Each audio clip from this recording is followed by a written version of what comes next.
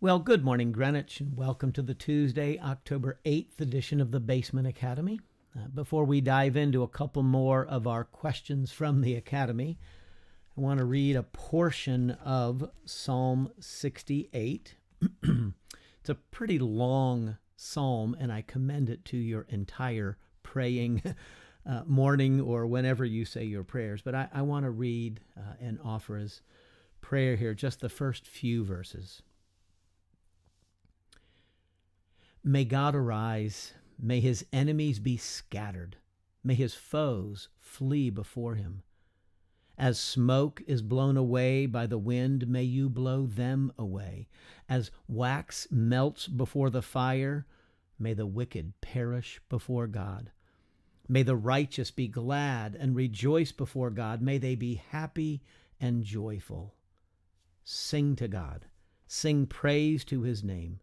Extol him who rides on the clouds. His name is the Lord. And rejoice before him. A father to the fatherless, a defender of widows is God in his holy dwelling. God sets the lonely in families. He leads forth the prisoners with singing. Amen. Lord, be that to us. Be our defender, be our keeper, be our shepherd, and arise, O Lord. Cause the enemies without and within to be scattered. Okay, two questions that I think I can bundle together.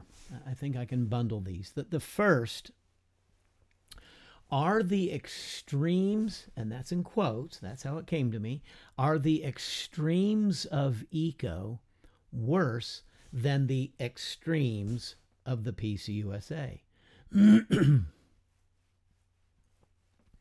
Good question. The second one is going to have to deal with the freedom of conscience and essential tenets. Is there a contradiction between having freedom of conscience, those historical principles, and yet having a set of essential tenets that officers, ministers must believe? I think they bundle together. See if I can get there with you. So the first question, very interesting. I appreciate that extremes are put in quotes. What I can say is I don't know the extremes of eco because I'm not in eco, right? So I'm going to have to get at that a little differently. But I will assume they're there because people are there, right? So eco's not the promised land, right? There's no denomination that is the kingdom of God. Since there are people in eco, there will be problems in eco, right? Just as there are problems in people in the PCUSA. And so with respect to the extremes of the PCUSA, let me start there.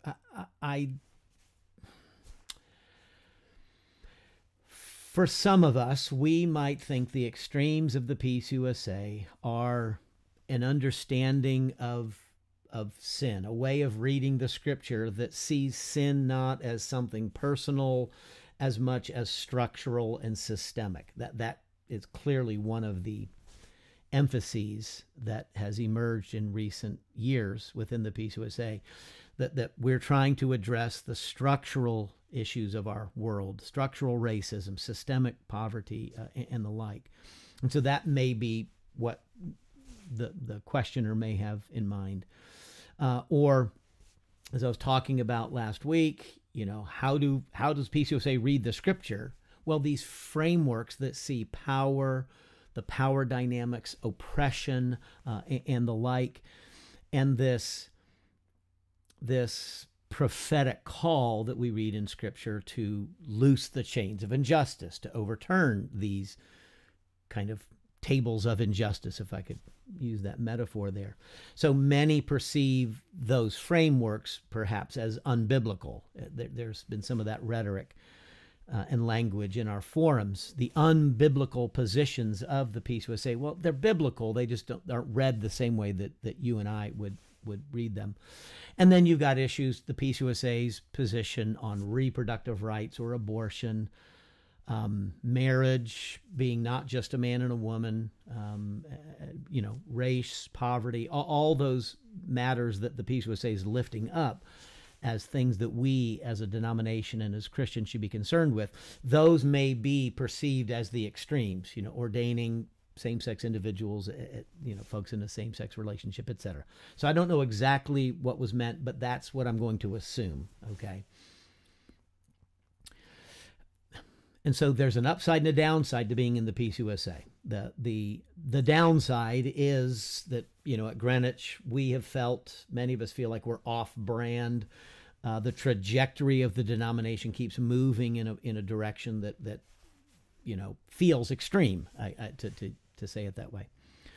And so for many, there's been a sense of guilt by association. Each of us have our own sense of these things, but my observation is kind of through my parents and maybe those of an older generation, joining was very important. The groups that you do join, I respect that. You want to be in alignment with the groups that you join, right? And so I think that's the downside of being in the PCUSA for many has been, I've got the sense of these are not my people, this is not my tribe, etc. The upside of being in the PCUSA, I have found as a minister of 32 years, just last Friday was the anniversary, my 32nd anniversary of being ordained, October 4th. And so I've been thinking about some of these things about being in a denomination that I struggle with. The upside of being in the PCUSA is it provides a foil against which I have been able to clarify, I think, the scriptures. I respect people's interpretations. They come at things differently. That gives me an opportunity to speak to my understanding of Scripture and how I believe Scripture's teaching this way. So every challenge presents an opportunity. So the challenge of being off-brand provides the opportunity of clarifying something for the gospel. I don't care that much for denominations. You heard me talk this yesterday. That's kind of that factions and sectarian mentality that we need to avoid. So denominations, I get it. We need them, but I don't care that much about them. The PCUSA has provided me an opportunity to speak the gospel clearly, and I'm not ashamed of that. So I'm not ashamed of being in the PCUSA. I don't have that problem. Many I know at Greenwich have talked about that. That's not my struggle. My concern is what I'm teaching might be offensive to people, and so out of love, perhaps I should consider withdrawing, and that's where this whole thing began.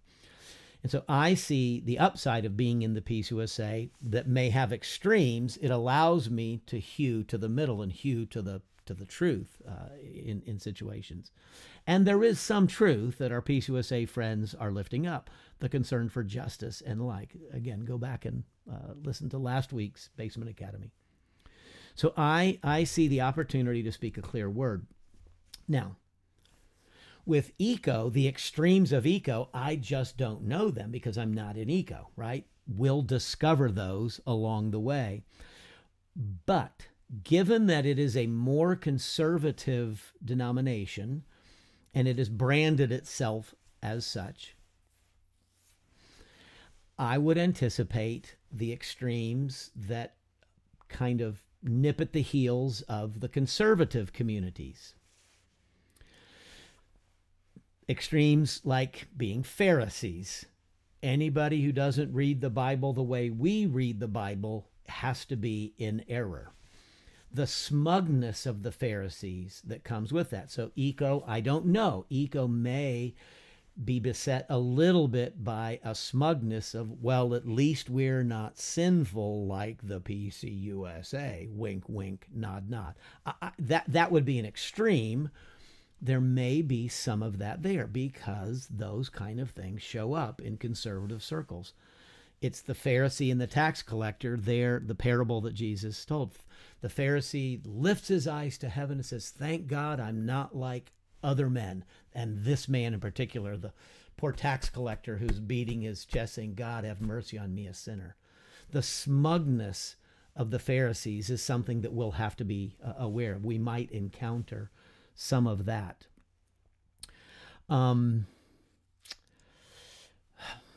Eco may be less tolerant, less understanding, less forbearing, to use the language of mutual forbearance. Eco may be less forbearing of diverse views, and it may be less concerned about social justice issues. Again, I don't know because I'm not in Eco. We might not know that for a while, right? Once you get inside. So, all of us have heard about a great restaurant, and we've gone to the restaurant, and all of a sudden, woo, that was not what I thought. I don't think that's going to happen with Eco. So I'm not speaking against Eco. I'm just acknowledging we're going to run into something. I just don't know what it is, but I do perceive the sins of my tribe, the conservative evangelical tribe, to be kind of a haughtiness, a looking down on others, an overconfidence that this is the only way to read the Bible, right? You can't have any diverse opinion on certain matters. And I believe within conservative communities, there's a tendency to get nitpicky about certain theological minutia.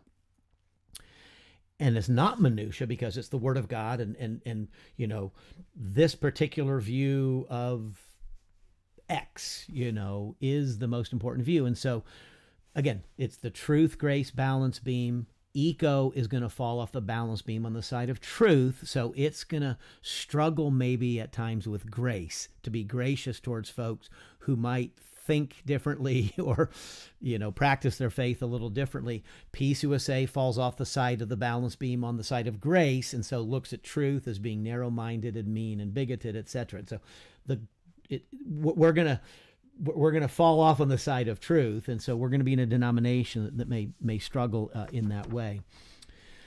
And so I think one of my observations about the conservative evangelical communion is we do seem to care a little less about engagement with the world. We do care a lot more about studying our Bibles and being theologically accurate and making sure we're not tainted by error and falsehood and the like. And so we tend to spend a lot of times in Bible studies where our social justice-minded friends in the Peace USA and other denominations are more interested, less in the Bible study, more in getting out and serving the poor, etc. I'm not saying we don't care about those things, but again, evangelicals tend a little bit.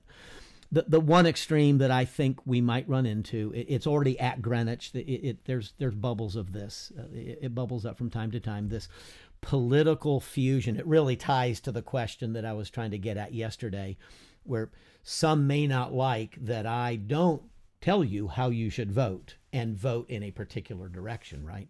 I say, I'm leaving that to you. Marrying our faith and our politics. There's a version of this that bubbles up into something called Christian nationalism, that God only cares about America, or he cares more about America than other nations, and he cares about one political party more than others, one color of political party more than another. And so I refer you to yesterday's reflection. Now, just to wrap up in a few minutes here, I think so those are some initial thoughts. I don't know if the extremes of eco are going to be worse or not, because I'm not there yet, right? So we'll just have to pay attention. But the second question is there or isn't there a contradiction between freedom of conscience and this notion of having a set of essential tenets? So last week I was talking about the historic principles of church order that we have in our current Book of Order, the PCUSA. That's the only denomination we're in right now. The PCUSA has the historic principles of church order dating back to the late 1700s, really growing out of something known as the Adopting Act of 1729, when Presbyterianism hits the shores of the colonies, the British colonies. And how will we adjudicate differences within the Presbyterian fellowship? And so ministers may declare a scruple to the Westminster Confession. There's a kind of a narrow set of confessions, the Westminster Confession and the larger and shorter catechism, so the Westminster Standards, as it's called. And so that's all Presbyterians said, this is the confession, this is what the faith is. And ministers would say, I don't know if I agree with that part of it. And then the presbytery would determine whether or not, when they're examining that minister, whether or not that departure would be too great. You may not be a member of our presbytery. You can't be one of our ministers because you've departed from the essential and necessary articles. And so this tension around having essential tenets or not enumerated, spelled out, is a long one within the Presbyterian Church. And so, reading again from this Chapter 3, God alone is Lord of the conscience, and hath left it free from the doctrines and commandments of men, which are in anything contrary to his word, or beside it in matters of faith and worship. So the Presbyterian Church USA has had this kind of foundation of freedom of conscience, and you have to own it, and then you're responsible for it. And if a presbytery says, no, I'm sorry, that's too great a departure, then I'm answering to God, not the presbytery. And so that's like Martin Luther. Here I stand, I could do no other. And they kicked him out of the Roman Catholic Church, right? So there's that. Well, guess what? In ECO, there is no abiding by these historic principles of freedom of conscience. I searched the polity. It's not there. It does have the essential tenets. I just went through those, a few weeks ago, right, on replay. And so these are core foundational truths that the officers of this church must believe. Pastors, elders, deacons must believe these. There is no language of the historic principles of freedom of conscience. There is no chapter 3 like we've got in our Peace USA Book of Order. And so there is, I don't know if I'd say contradiction, but I would say tension. I would say tension between this freedom of conscience, God alone is the Lord of my conscience, and yet there is this defined set of truths, essential tenets, essential teachings drawn from the scriptures and the confessions that we must believe and be bound by and adopt in order to be a minister. You don't have to do that to be a member of an ECO church. You have to believe in Jesus. That's the condition of membership in an ECO church, is faith in Christ. But to serve as an officer, a teaching elder, a pastor, a ruling elder, a deacon, then these essential tenets must also be embraced. And not everybody may feel comfortable embracing all of them. The two that I think will be particularly challenging will be, it does call for what's called an egalitarian position, seeing women as being eligible for ordination as deacons, as elders, and as pastors, and that is preaching to the flock of men and women. And there are some people at Greenwich and plenty of people on planet Earth and the Christian church that don't believe women should be preaching. ECO doesn't have a freedom of conscience around that. It says these are the essential tenets, and if you can't affirm woman's ordination, then you can't be a pastor, an elder, or a deacon in ECO. And it's free to do that, right? Every church gets to determine its own boundaries of membership, both as members and then as officers. And so I predict there will be some tension around that folks at Greenwich have enjoyed the PCUSA and its freedom of conscience. Nobody from the PCUSA or National Capital has ever come to Greenwich and says, you can't teach that, you can't preach that. But in ECO, they could. If I stood up as an ECO pastor saying that I've decided, I changed my mind on the ordination of women, and I teach that and preach that, ECO has the authority to remove me then from office.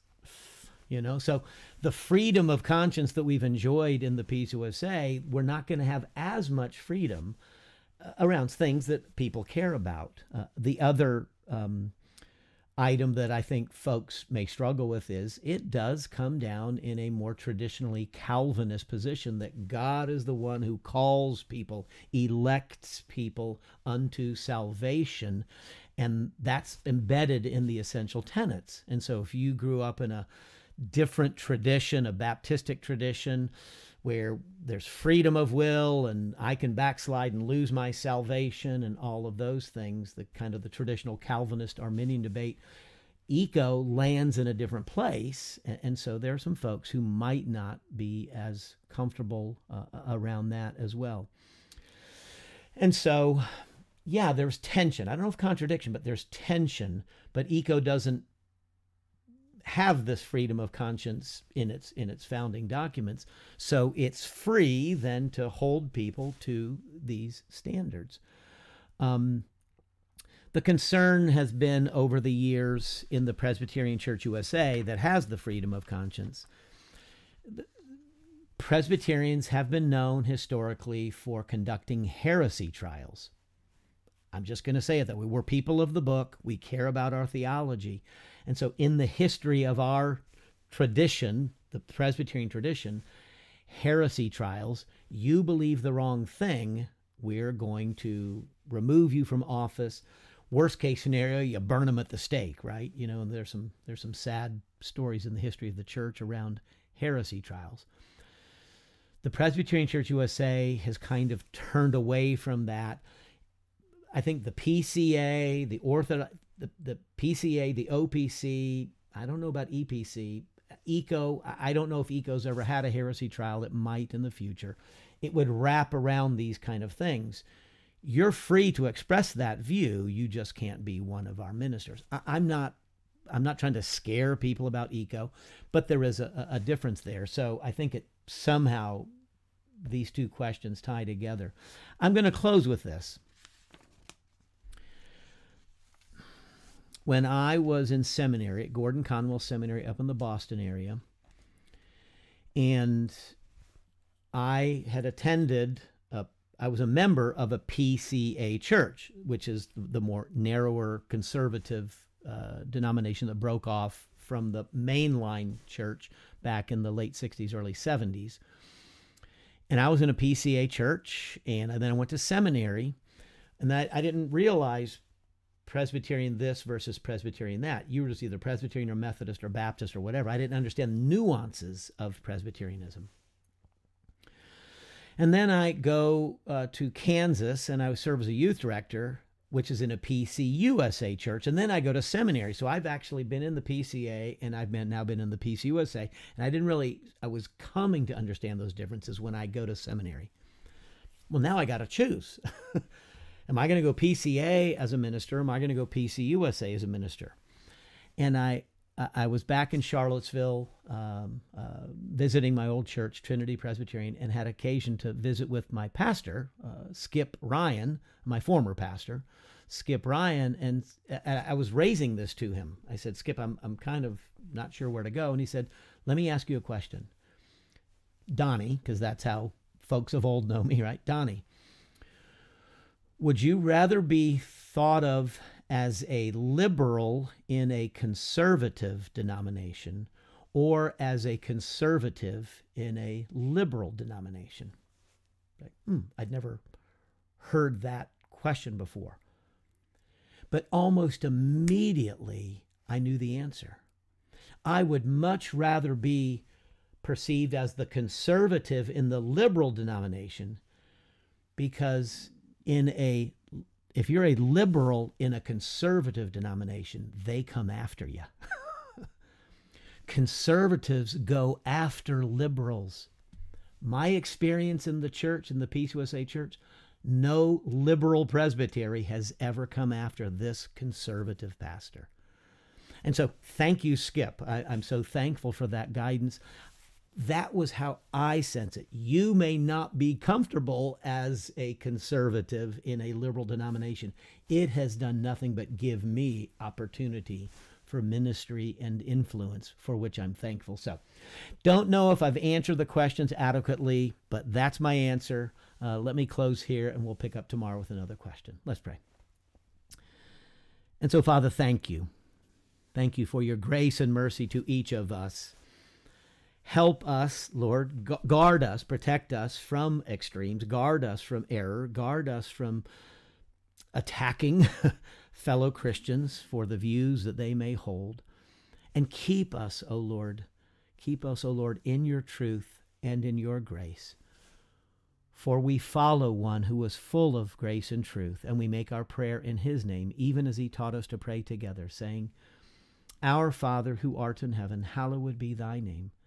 Thy kingdom come, and thy will be done on earth as it is in heaven. Give us this day our daily bread, and forgive us our debts as we forgive our debtors. And lead us not into temptation, but deliver us from evil. For thine is the kingdom and the power and the glory forever.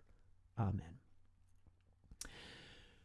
May the Lord of grace and truth fill you with his Spirit today and every day as you seek to follow him and love your neighbor in the truth and grace of Jesus. Bless you now and forever. Amen.